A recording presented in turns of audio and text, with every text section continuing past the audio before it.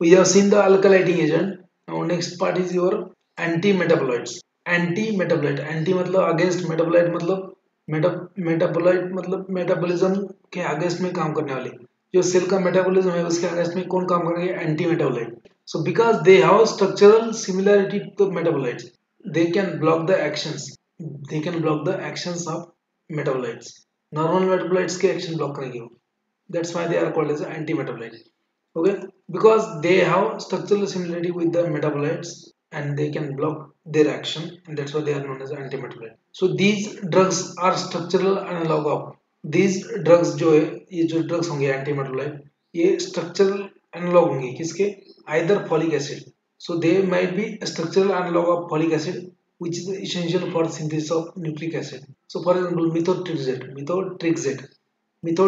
is nothing but the folic acid antagonist or folic acid. Then they might be either antagonist to the nucleic acid. So nucleic acid analog which gets incorporated into nucleus instead of original base. जैसे 5-fluorouracil है. Normal जो uracil होता है वो जो है RNA में, तो वो आरएनए में आरएनए बनते समय वो वहां से यूरासिल लेगा आरएनए ट्रांसक्रिप्शन में आरएनए बनने के लिए. तो नॉर्मल यूरेसिल की जगह 5-फ्लोरो जाएगा, क्योंकि उसको क्या मालूम ये भी यूरेसिल है ये भी यूरेसिल है, वो लेगा. लेकिन 5-फ्लोरो उसके ऊपर एक फ्लोरो 5 पोजीशन पे फ्लोरीन डाल देता है, तो वो that will act. So instead of normal uracil, 5-फ्लोरो will be taken up for the transcription, and that will leads to faulty transcription. And then so again, because they have structural similarity to metabolite, they can block their action, and that's why they are known as anti-metabolites. These drugs are nothing but the structural analog of folic acid, which is the essential component for synthesis of nucleic acid. For example, in case of methotrexate is a folic acid antagonist, like 6-marketopyrin, 5-fluorouracil. These are the nucleoside analog. These drugs can get incorporated instead of normal. Okay, now first one is methotrexate. So it is nothing but the 4-amino substituted analog of folic acid, and it will act as a folate antagonist. इसके बारे में direct question आ सकता है, आपको आ चुका है already. methotrexate is a folic acid antagonist. That's it. Mechanism of action क्या है उसका? So folic acid is the important part for production of coenzymes like tetrahydrofolic acid. Okay, so folic acid is important for production of coenzyme like tetrahydrofolic acid (THF). Now conversion of folic acid to tetrahydrofolic acid is done by folate reductase. जैसे आपका ये होगा ना, sulphonamides का action होता है आपका exactly similar like sulfonamides. So it will also act exactly similar to the sulfonamides. So conversion of folic acid to tetrahydrofolic acid is done by folate reductase. Methotrexate, as it has a similar structure like folic acid, so it will compete with the folic acid for the enzyme and binds with the enzyme folate reductase जो enzyme आपका उसके साथ में bind होता है and irreversibly inhibit. That's why there is a decreased production of tetrahydrofolic acid, and this later leads to inhibition of DNA synthesis and cell death. That's how this antimetabolite will act, methotrexate. So methotrexate is more toxic to the tissue with the ratio of rapidly growing cells. Okay, आ गया mechanism समझ में आपको methotrexate का, कि देखो methotrexate क्या है, it is a folic acid antagonist. जो फोलिक एसिड है उसके साथ उसका जैसे स्ट्रक्चर है इसका, तो क्या होता है, folic acid conversion tetrahydrofolic acid में होता है by using one enzyme known as a folate reductase. अभी क्या होता है, फोलेट रिडक्टेज जो एंजाइम है वो कंफ्यूज हो जाता है कि नॉर्मल फोलिक एसिड कौन सा है और ये क्या है, कि methotrexate का स्ट्रक्चर भी उसके जैसा है. तो नॉर्मल फोलिक एसिड लेने के बजाय वो क्या करेगा, methotrexate लेगा और वहां पे वो methotrexate उसको इनिबिट कर देगा. तो वो उसका काम क्या है, conversion of folic acid into tetrahydrofolic acid which is a coenzyme required for the synthesis of your nucleic acid. But वो अगर नहीं बनेगा तो न्यूक्लिक एसिड का सिंथेसिस नहीं होगा. So this leads to inhibition of DNA synthesis and cell replication. So methotrexate is more toxic to the tissue with the ratio with the rapidly multiplying cell. Then now pharmacological actions of this methotrexate. methotrexate देखो आप इसके बारे में सुन रहे हो, methotrexate. ठीक है, pharmacological actions क्या है, साइटोटॉक्सिक एक्शन, सेल को टॉक्सिटी कैसे करेगा. सो decrease in the functioning of bone marrow inhibition of इरेथ्रोपियोसिस, red blood RBC जो है उसका सिंथेसिस जो है उसका प्रोडक्शन कर बंद कर देगा, तो आपको एनीमिया हो जाएगा। देन माइलियोपियोसिस, फाइनली अप्लासिया, मतलब जो पूरा बोन मैरो को बंद कर देगा मतलब production. Ulceration in the intestinal mucosa, hemorrhage can transfer, it can this methotrexate can transfer through placental barrier, जो प्लासेंटा होता है उसके उससे भी ट्रांसफर हो सकता है ये drug, and can adversely affect the fetus, okay, and can cause teratogenicity, this is the cytotoxic, ये कैंसर सेल को भी मार देगा और बाकी आपके नॉर्मल सेल है उसको भी अफेक्ट करेगा। Then immunosuppression, so acts by preventing the clonal expression of both T and B lymphocytes, वो कहाँ से आते हैं, B lymphocyte आता है बोन मैरो से, T आता है थाइमस से, ठीक है, तो उसको भी ये कर देगा, उसका भी प्रोडक्शन बंद करेगा, तो क्या होगा, इम्यूनोसप्रेशन, आपका इम्यूनिटी कम होगा। Then this methotrexate also has an anti-inflammatory activity, so it reduces the lymphocyte proliferation, rheumatoid factor, okay, so it also reduces the proliferation of lymphocytes and decreases the rheumatoid factor production. Leukocyte endothelial interaction also decrease. In small doses act as an anti-inflammatory agent in the rheumatoid arthritis. कभी-कभी rheumatoid arthritis में भी use करते हैं उसको methotrexate को। Next part, absorption, distribution, metabolism, elimination.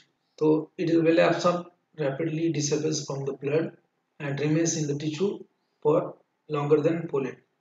It is contraindicated in case of renal impairment.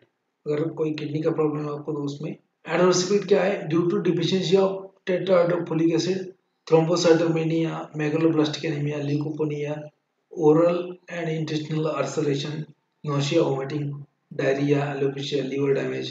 Toxicity can be antagonized by folic acid. मतलब अगर इसका टॉक्सिटी हो गया आपको, फॉलिक एसिड का सप्लीमेंट दे दो, नॉर्मल हो जाए। Ketoprofen and methotrexate simultaneous administration result in the elevation of methotrexate level.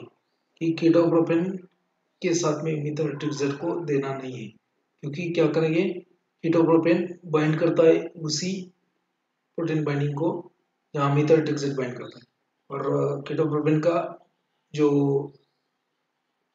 Affinity है बाइंडिंग के लिए वो ज़्यादा है, तो methotrexate को वहाँ से हटा देगा, methotrexate का लेवल ब्लड में बढ़ जाएगा, so drug interaction है उसका।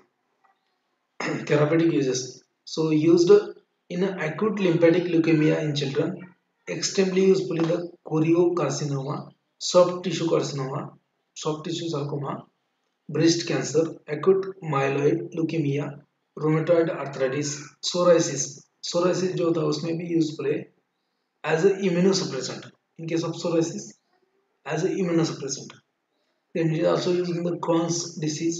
अभी ये Crohn's disease क्या है, ये माइलिनोमा क्या है, sarcoma क्या है, ये आप देख लो, बाकी पढ़ लो कि हर एक का कैंसर है वो। Crohn's disease then and also used for medical termination of pregnancy. Methotrexate याद रखो।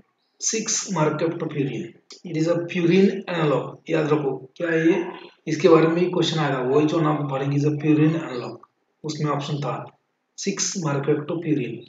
मार्केप्टो मतलब क्या, सल्फा एसएच ग्रुप जिसको बोलते हैं उसको बोलते हैं मार्केप्टो, ठीक है, तो प्यूरिन के 6 पोजीशन पे यहाँ पे मार्केप्टो ग्रुप होगा, that is 6-mercaptopurine and it is a purine analogue. जहाँ पे भी रेप्लिकेशन हो रहा है डीएनए का वहाँ पे प्यूरिन तो लगेगा, पिरिमिडिन लगेगा, है ना, तो प्यूरिन की जगह रेप्लिकेशन में ये जाएगा 6-mercaptopurine। अब 6-mercaptopurine है तो नॉर्मल प्यूरिन नहीं है, तो क्या होगा, faulty DNA synthesis. Okay, mechanism. Purine analog acts by interfering with the synthesis and interconversion of purines. Mercaptopurine is converted into 6-mercaptopurine in the ribonucleotide cell and it inhibits the de novo biosynthesis of purine. जो de novo मतलब inside the body, de novo biosynthesis of purine, purine के जो biosynthesis होते हैं उसको inhibit करेगा, and DNA DNA synthesis को भी इनहिबिट करेगा. सो inhibit the de novo synthesis biosynthesis of DNA as well as purine. Now, pharmacologically, it is similar to methotrexate. It is mainly toxic to the bone marrow and intestinal epithelial cells. ADME, absorption, distribution, metabolism, elimination. So metabolized by xanthine oxidase. Okay, ये purine है. Purine होने की वजह से क्या करेगा, xanthine oxidase इसको inhibit करेगा, मेटाबोलाइज करेगा. It is metabolised bye xanthine oxidase. It is required for synthesis of uric acid. Purine क्या है, प्यूरिन का अगर कॉन्सेंट्रेशन ज़्यादा हो गया बॉडी में तो यूरिक एसिड का कॉन्सेंट्रेशन बढ़ेगा, क्योंकि purine is a base for uric acid. So metabolised bye xanthine oxidase. It is required for synthesis of uric acid. Simultaneous use of xanthine oxidase inhibitor like allopurinol will result in the increased level of 6-marketopyrin. तो ये Contra indicated है कि allopurinol और 6-marketopyrin use नहीं करना. Adverse reaction क्या है इसके, bone marrow and gastric epithelial adverse reaction. जैसे आपने बोला है bone marrow suppression, ulceration of gastric mucosa वगैरह. Then reactions are similar to methotrexate. Then hepatic necrosis, hepatic cell जो है, hepatocyte जो है उसको क्या करेगा, मार देगा, hepatic necrosis. Then hyperuricemia, uric acid का लेवल बढ़ जाएगा. Then hypouricosuria, यूरिकोसुरिया मतलब हाइपोयूरिक एसिड जो आपका यूरिन में आता है उसको कम कर देगा. यूरिसेमिया मतलब लेवल बढ़ा देगा ब्लड में. मिया मतलब ब्लड, रिया मतलब यूरिन. देखो मिया खलीफा मतलब क्या है आपका ब्लड, और रिया चक्रवर्ती मतलब क्या है आपका यूरिन. मतलब जहाँ पे रिया आएगा हाइपोयूरिया, हाइपरयूरिया, तो यहाँ पे यूरिन में आएगा. मिया जहाँ पे आएगा वो ब्लड में आएगा. आपको यहाँ से भी याद रखता है, मिया क्या करता है, मिया बकरा को काटता है ना, मिया मुर्गी को काटता है, काटने के बाद क्या आता है ब्लड. सो हाइपर यूरिसेमिया मतलब क्या, यूरिक एसिड का लेवल ब्लड में बढ़ जाएगा. यूरिकोसूरिया मतलब क्या, रिया मतलब रिया चक्रवर्ती क्या करेगा, यूरिन में आएगा. हाइपोयूरिकोमिया मतलब यूरिन में यूरिक एसिड का लेवल कम कर देगा. Massive destruction of lymphoid sales, these are the adverse effect. Now uses क्या है उसकी use. So it is used in the treatment of acute leukaemia, carcinoma and chronic माइलोजेनस leukaemia. 6-thiogonine azathioprine, 6-thiogonine azathioprine, they are like a 6-marker of purine and they are used as an immunosuppressive agent. They are the other purine analogs. 6-thiogonine and azathioprine, they are like a other purine analog. They are used as an immunosuppressive drugs and also possess cytotoxic action. Azathioprine, then tautomycin, azathioprine and duazomycin.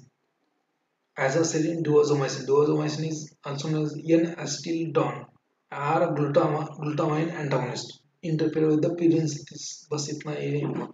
Next one is a 5-fluorouracil. It is a uracil analog. So chlorinated analog of pyrimidine binds to the enzyme thymylate synthase and prevent the thymate synthesis, which is a basic component of DNA. जो thymine आता है, thymine adenine thymine, तो thymine बनने के लिए एक enzyme होता है थाइमिडेट सिंथेरेज. तो अभी ये फ्लोरोयूरासिल क्या है, it is a chlorinated analogue of pyrimidine.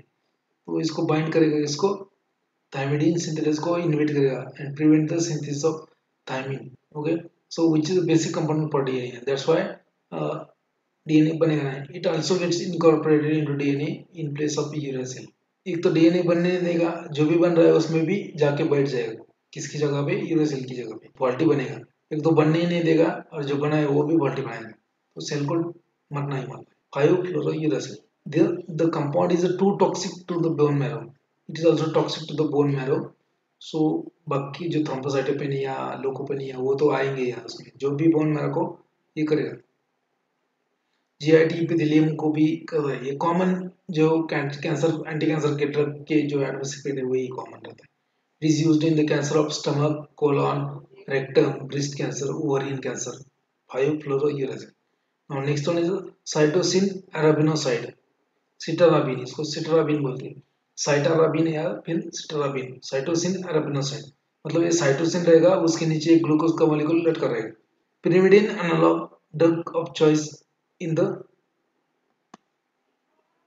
acute myeloid leukemia, relapsing acute myeloid leukemia, इसमें ड्रग ऑफ चॉइस है.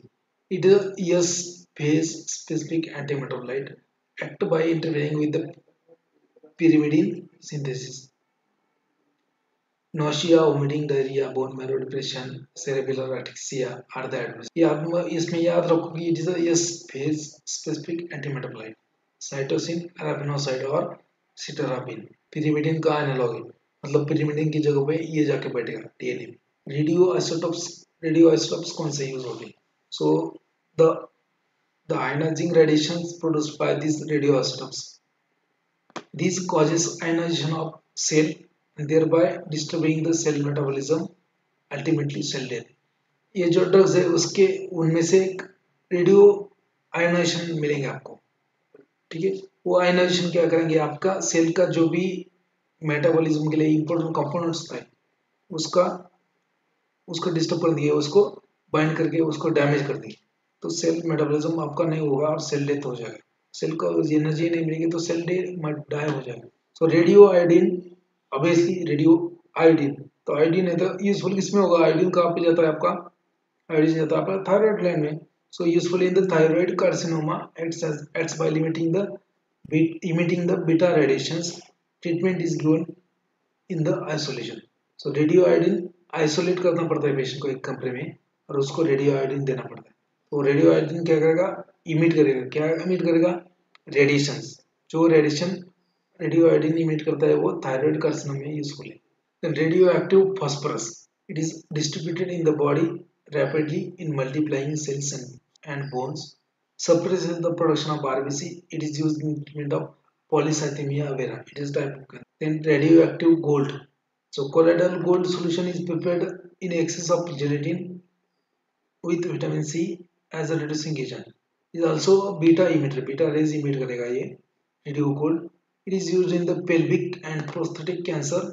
Radioactive gold is injected into the tumors. जहाँ पे ट्यूमर है वहाँ पे इंजेक्ट करेंगे रेडियो एक्टिव गोल्ड का, तो वो ट्यूमर सेल मर जाएंगे. तो I think this is enough for today. Rest of the point we will see tomorrow. So just see the structure of purine, markup purine. So markup purine होता है वो कैसा होता है, मार्कअप मतलब सल्फर. सो 6 मार्कअप प्यूरिन, देखो 1 6 markup purine. Then थायोगोनिन, ये थायोगोनिन sulphur. Then 5 फ्लोरोयूरासिल, यहाँ पे 5 पोजीशन पे फ्लोरीन नहीं, इसको बोलते हैं 5 फ्लोरोयूरासिल. ये स्ट्रक्चर रॉन्ग है, ये फ्लोरीन यहाँ पे चाहिए क्योंकि 1 थायोटेपा, ये थायोटेपा का स्ट्रक्चर ऐसा है. फ्लोरोयूरिडिन, सिटराबिन, सिटराबिन देखो ये ग्लूकोज मॉलिक्यूल है, यहाँ ये जो है ग्लूकोज मॉलिक्यूल है दोनों, है ना.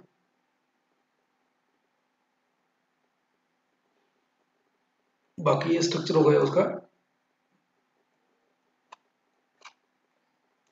नेक्स्ट क्या है, एंटी कैंसर एंटीबायोटिक. नेक्स्ट है एंटी कैंसर एंटीबायोटिक. अभी ये जो एंटीबायोटिक्स है ये they are cytotoxic antibiotics. Cytotoxic. So actinomycin D, first one is actinomycin D. इतना याद रखो कि एंटी कैंसर एंटीबायोटिक कौन से है और उसका मैकेनिज्म क्या है, बस बाकी कुछ नहीं. सो actinomycin D is also known as a dactinomycin, obtained from species of streptomyces. It blocks the DNA dependent RNA synthesis. जिससे आपका ये होता है रिपम्पिसिन, उसी की तरह. So adverse reactions are the common adverse reactions similar to meclorethamine or all anti-cancer agent. Then rubidomycin called as a daunorubicin. Rubidomycin is also known as a daunorubicin and obtained from Streptomyces coruleoridus source है अपने, ये important नहीं. It is used along with the vincristine in the pregnancy case of acute leukemia in children. Taxed by DNA dependent RNA polymerase synthesis inhibition. Bone marrow suppression है, allergic reaction are the adverse. वो तो common रहेगा. सिर्फ mechanism याद रखो, DNA dependent RNA synthesis. डॉक्सोरोबिसिन, it also called as adriamycin, Streptomyces noosticus, streptomyces noosticus, then used in the acute lymphoblastic and leukemia, lymphoblastic lymphoma, sarcoma patient who fail to respond the other therapy. Bleomycin obtained from Streptomyces verticillus, Streptomyces verticillus, ये भी used in the different kind of cancers. Epidermoid carcinoma, skin upper respiratory carcinoma, oral cavity carcinoma, genitourinary tract lymphoma resistant to the other drug. Mitomycin C, obtained from streptomyces,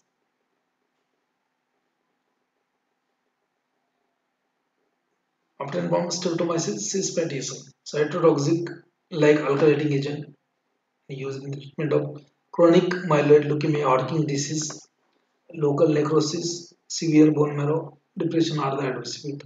Adverse effect आपको सभी के anti cancer drug के similar ही मिलेंगे. Then मिथ्रामाइसिन is there. बाकी ये book में दिया है. Next part is विनका अल्कुलाइड्स. So they are known as anti mitotic plant products. इसमें बहुत सारा है.